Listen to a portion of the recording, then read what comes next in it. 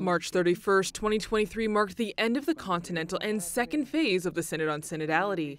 In a press conference at the Vatican press office, members of dicasteries and dioceses touched on the importance of this particular phase.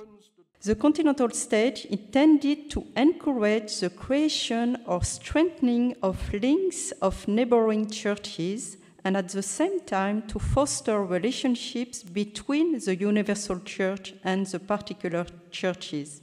The president of the Australian Bishops' Conference explained that the Continental phase emphasized the church's aspect of universality. There is, in fact, more than one way of being the church. I think that's a very important thing and something that's emerging as a significant feature of this synodal journey. And I think what that means is that as we continue on this journey, we're going into a deeper experience of synodality, and in doing that, we're recognising and celebrating this reality of the great diversity, which was already a reality in the Church. Moving into the next phase of the Synod, the universal stage, Archbishop Costelloe encouraged local churches to get off the sidelines and actively learn more about the Church. The universal phase will begin in October and focus on the Church as a whole.